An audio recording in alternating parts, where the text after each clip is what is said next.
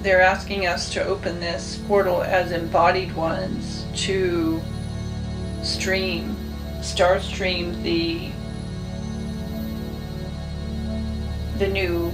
new way, which is the ancient way, for the embodied ones, the new embodied ones, to come in without the codes of distortion. And we've done this work before in one sense, and the template is certainly anchored, but this is like the key that unlocks everything. And the acceleration of souls leaving their embodied state is upon us now. That it's not through the cycles of war, it's warfare, military interventions, it's through environmental warfare on our personhood, that we're going to be witnessing, we are witnessing many people through disease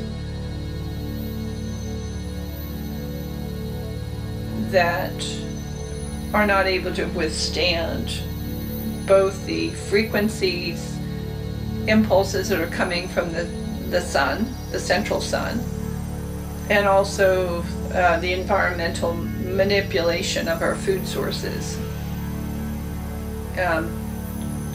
and the way that pesticides are being introduced to our food, that the weakest among us are not able to withstand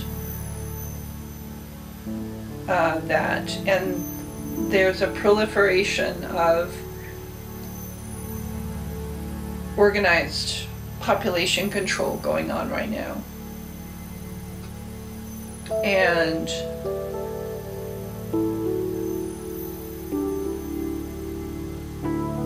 in the quiet of the moment, we're to bring in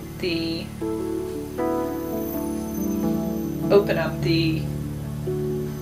I'm going to say the information wave form that will help to guide us to bring these free energy solutions the way that we spoke about it the other day, is that we're to have no fear. This is not about fear or unity consciousness or creating a new harmonic. This is putting the mechanics in place for moving an ascended humanity for the blossoming of a new humanity, and providing the way, the support, and the guidance to do that. And so there are star keepers, gatekeepers. We're actually calling the gatekeepers forward. Those are the individuals that need to hear or receive the streaming. And it doesn't take a lot of people to do this work, but it does take people that are not fazed by distortion and that really have a clear understanding of who they are in terms of their role on the planet as a Stargate, both a Stargate opener and a gatekeeper. In other words, individuals who have a high degree of discernment. And again, this has nothing at all to do with fear or no fear. This has simply to do with knowing who you are. Knowing who you are and what's yours to do. And by way of appearances, it's just simply sitting deep in the stillness and receiving without needing to understand in the present moment. It's like entering into alternate realities, alternate probabilities, like a seer who sees probabilities, but you allow the probabilities to just simply pass you by, so that we are, I'm going to say, shifting the probability by the fact that we witness those probabilities without getting attached to the outcome of what that might be, and keep streaming until we have reached the 0 point of what's possible. And so it's a way to fast track through these distortion fields that have caused a sort of like a buildup in our current world, our physical world, and to clear them out of the grid system.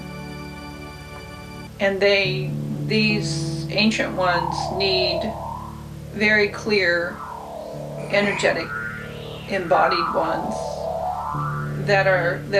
who are fearless, or who are not fazed by what we see, even if it gets up in our face and starts messing with our emotional body.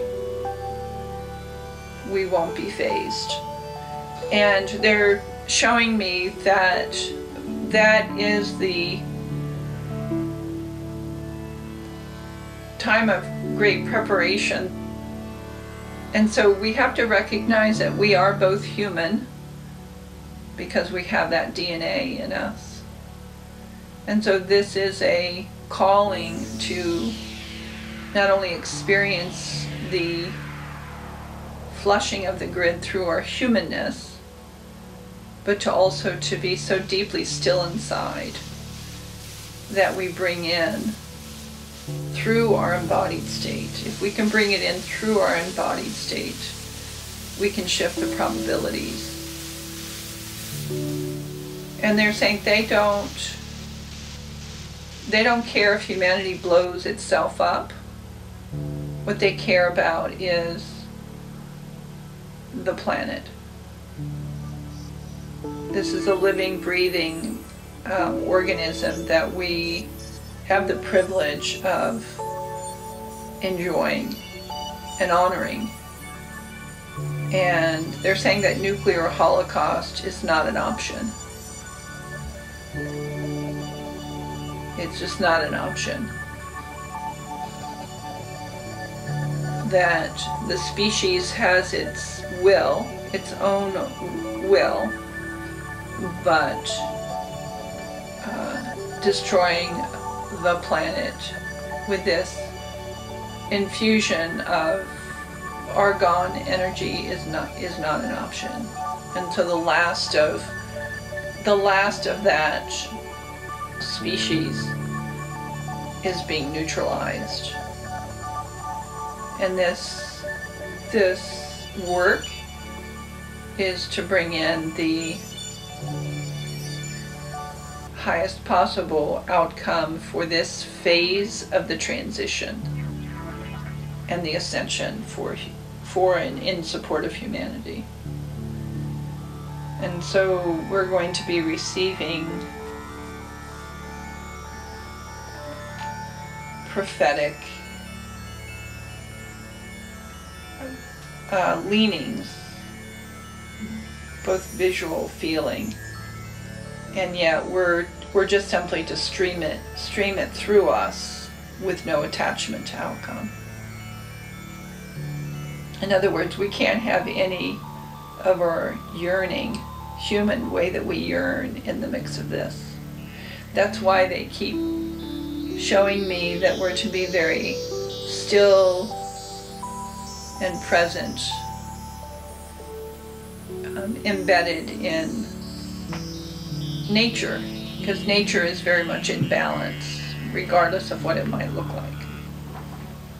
And so being in a nice house is wonderful, but it's the stillness of being on the land and being surrounded and immersed in nature that's the most important thing.